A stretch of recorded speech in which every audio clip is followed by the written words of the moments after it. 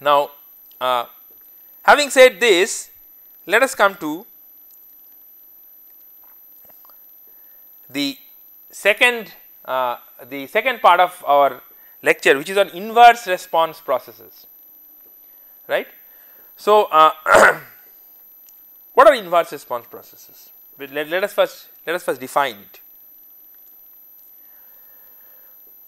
Typically, inverse response processes occur when the output is actually produced by two effects. So, this is one effect which produces the output, and this is another effect that produces the output. They together produce the effect, overall effect on the output, and it turns out that one of them is opposing the other. So, you see, one is plus, another is minus. The second fact is that in the short time scale, that is over time scale, in the initial phases this one dominates, and in the long term this one dominates. So, when you have such a situation, then obviously in the short term you will get an effect which will come according to this one, and in the long term you will get an effect which will come according to this one, and they are opposing. So, the thing is that you why it is called an inverse response process, because the response to an input initially you see in an opposite fashion and finally you see in another fashion. So, if you design a controller for this process, then for the initial time scales this is going to be, the response of this will actually confuse the controller. This is, and might cause instability and other things. This is the main problem. For example, in this case, why is it supposed to be dominated by this initially and dominated by this later on? Opposing things is clear, because there is a plus and there is a minus. But how do we know that initially this one will dominate and initially that one will dominate? For example, the effect of this branch is to produce a negative output, and the effect of this branch is to produce a positive output. Now, we know that if you have a k2 by 1 plus s tau 2, then towards the initial phases, the response increases like a straight line whose slope is given by k by tau. So, during initial response, this block will produce a slope which will be minus k2 by tau 2, and this block will produce a slope which is k1 by tau 1, and this is k2 by tau 2. So, since according to this condition k2 by tau 2 is greater than k1 by tau 1, so therefore initially the response, now we can go to the next slide. So, what is going to happen is that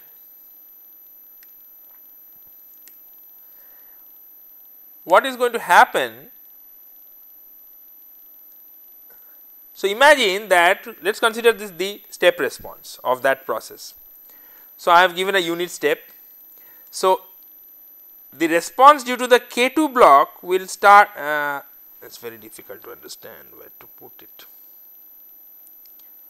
So, the response due to K2 block will start along this way, and the response due to the K1 block will start along this way with this slope.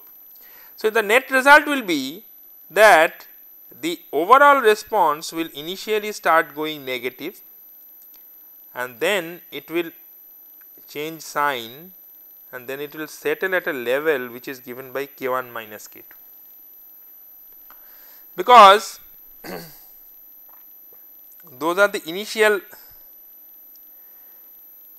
because the response due to the K2 block will actually level,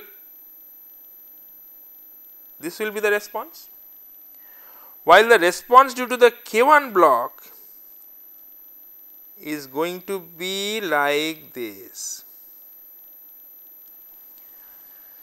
So, eventually, and this is the overall response. So,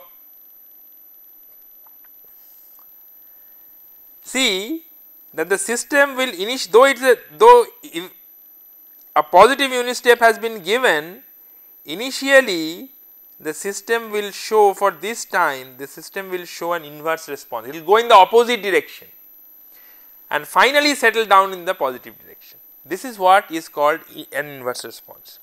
One thing we must note that the derivative of the response, this changes sign much earlier, it changes sign much earlier than actually the response changes sign.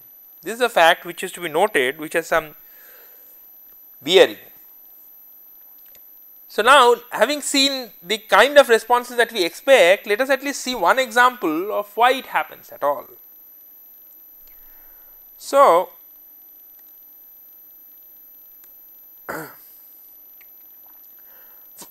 this is a very classic example of a what is this kind of process, inverse response processor, sometimes also called non-minimum phase systems. And this is a classic boiler drum level control, is one of the very classic examples of an inverse response process. You know, boiler drum means that all boilers, if you go to a power station, then what happens is that the boilers have tubes in them, and in those tubes water vaporizes. So, the water steam mixture actually goes and actually what happens is the water flows from a tank on the boiler, which is called the drum. So, let us get the picture. So, actually this is the container. On one hand the feed water increases, in fact there is another outlet of this which is not shown here, that outlet is here, and it is through this that the water flows into the boiler tubes. So, the water goes into the boiler tubes and returns, right. So, when it returns, it has lot of steam. So, water returns, this is the return, and this is the boiler drum level. So, this thing is called the boiler drum. It is basically a tank, which is a big horizontal tank situated right on top, very high above. I mean, typically a power station boiler is about 3 stories high, and the drum is on top of that. If you want to see it, you have to go up a number of stairs. So, what happens is that, without going into much details of boilers, let us see what happens is that the water enters here. Here there are lots of bubbles, steam bubbles, which actually come to the surface being lighter. They come to the surface and then they break, and then they form a steam part in the boiler, which eventually goes out and finally goes through the superheater and then enters the turbine for power generation. Now, imagine, so in the steady state what happens is that the mass, if the boiler drum level has to be maintained, then the mass of feed water the mass of water that is entering the system and the steam that is leaving the system must be matching. So, what happens? Now, imagine that the power station operator wants to increase the power. So, he will do what? So, for increased power you need to supply increased steam to the turbine. So, the steam flow rate will be changed. So, when the steam flow rate is changed, immediately what happens? See, what should happen in the steady state? What should happen? In the steady state, what should happen is that that is also shown here, that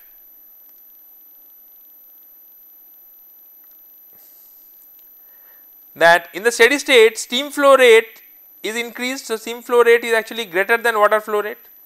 So, there is a material imbalance. So, eventually this this drum level finally should start falling, because less material is entering and more material is leaving the system. This is going to happen in the steady state, but what happens in the short range? In the short range, what happens is that immediately when the steam flow rate is increased, there is a reduction in pressure. The pressure falls. Now, you see that what the crux of the matter is that this level is here, there are bubbles, these are steam bubbles.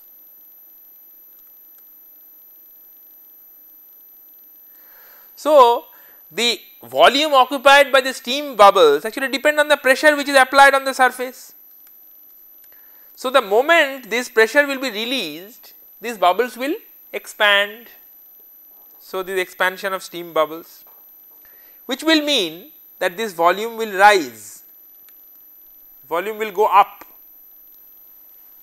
So, you see that here you see a non-minimum phase response, that is in the long range the volume should start falling, but in the short range what will happen is that it will go up. This is non-minimum phase behavior. This is shown in various other cases, in aerospace plants also such a thing is shown, but anyway. So, now what this causes, so let us look at the thing a little analytically also. So, you see that if you just see the feedback transfer function and do a little analysis, we will find that the y feedback was the point where we were adding that Smith predictor output.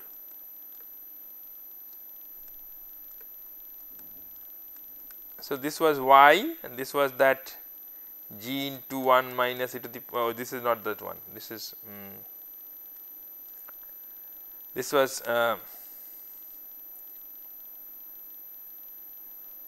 yeah. So, basically this says that simply this is nothing, sorry we are not yet considering feedback at all. So, this is nothing but the open loop output. For example, let us go back a little bit. Let us go back a little bit.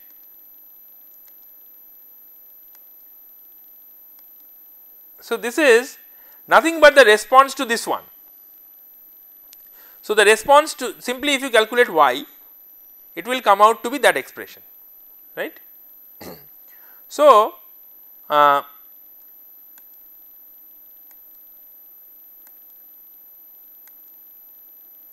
correct. So, this is simply the open loop transfer function. Now, what we found that you see k2 tau 1 is actually greater than k1 tau 2 from this expression. So, therefore, this is actually a negative quantity, less than 0, and this is a positive quantity, greater than 0, because k1 by k2 is greater than 1. So, what happens is that we have a fact. So, we have terms like a minus bs, which means that it has a 0. The poles are this will give the poles and this will give the 0 of the transfer function, that there is a what is known as a right half plane 0. So, the real part of the 0 is in the right half plane, and such transfer functions are called non-minimum phase for a different reason, which is not concerned, we are not concerned with that. So, we will not try to explain that, and that 0 location is given by this minus k1 by k1 minus k2 by k1 tau 2 minus k2 tau 1. So, that is the location of the 0. Now, the question is that it is this opposing effect which is causing this inverse response and which is also causing the 0. So, the question is that how can we remove this non-minimum phase behavior? Why we should remove it, that we will also see, but this non-minimum phase, we can at least understand at this point of time that the controller is going to get confused, because the controller has been designed for the final response, which should move in a certain way. Initially the response is going to move in a different way. So, the controller will tend to give a different kind of controller will get confused in driving the plant. So, now the question is that so perhaps we should remove this non-minimum phase 0 and somehow put a minimum phase 0. Now, how to do that? This is not, for example, we know that if we have, with the kind of transfer function that we have considered till now so far, generally also in first level control courses, they always have the poles. Let me choose color. So, the poles can be in the, if they are in the left half plane, then stable. If they are in the right half plane, unstable, and we by feedback we have seen using a controller we can bring it from right half plane to left half plane. But what do we do about zeros? One very standard way of changing zeros, suppose a transfer function has s plus a by s plus b, that is, it has the left half plane 0, and we want to change it to, we want to make it to s plus c by s plus d. So, then what do we do? So, we can always multiply it by s plus c by s plus a. Suppose this is, we are talking about zeros, so let this be b only. So, if you want to change the 0, we can always multiply it, so that this and this will get cancelled and we will get this. But this is not possible when you have a right half plane 0, because if it is s minus a by s plus b, then you cannot multiply it by s plus c by s minus a and say that this is cancelled and it will give you this, because this transfer function is unstable. So, what this is going to cause is, it will cause, and if you try to do it like this, it will cause what is known as internal instability.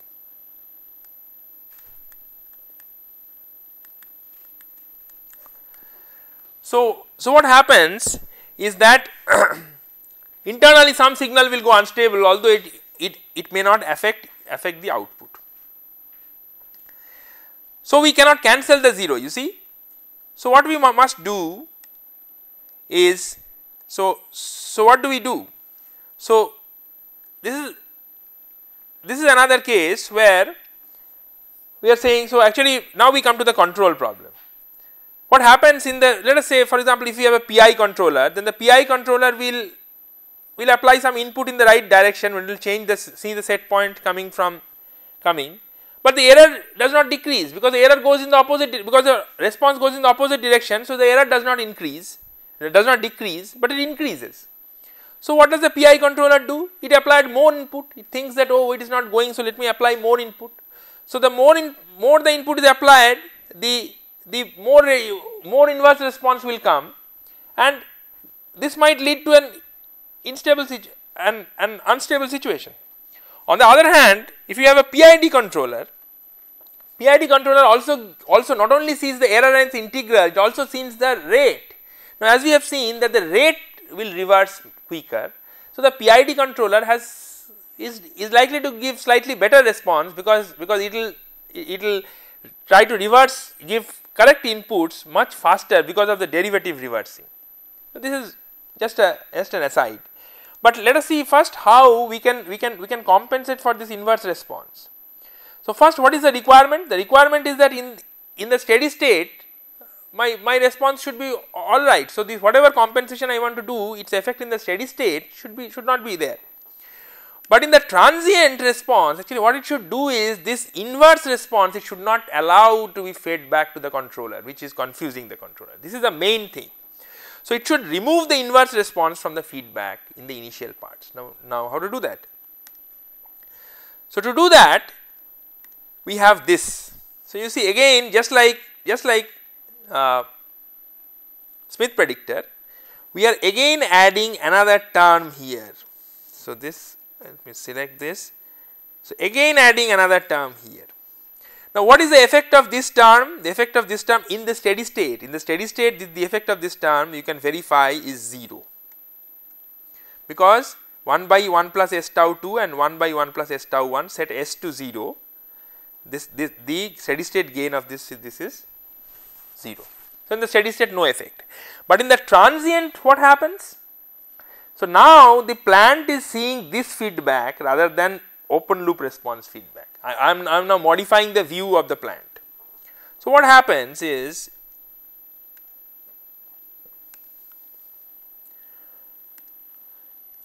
now the feedback term, if you calculate, then you will get it as k1 tau 2 minus k2 tau 1 plus k into tau 1 minus tau 2. So, this term has been added now. Previously it was only this and it was negative.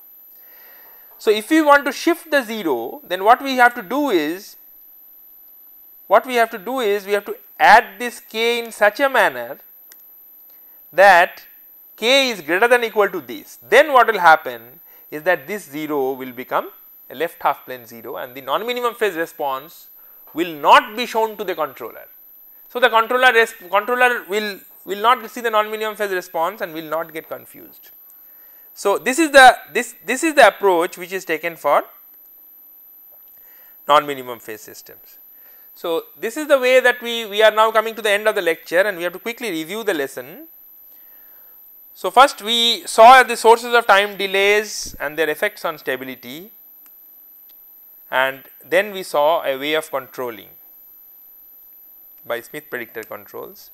We did exactly the same thing for inverse response. We saw inverse response, how it arises in a process and its problems, and finally we saw a way of inverse response compensation. So, to end the course, to end the lecture, we have as usual some points to ponder. So, you can describe two typical sources of time delay in example industrial processes. You give your example, explain why time delay degrades stability, try to understand it, draw the block diagram of a Smith predictor. This you should be able to do after this lesson. The step response for an inverse response process, and finally the block diagram of an inverse response compensator. So, that is all for today. Thank you very much.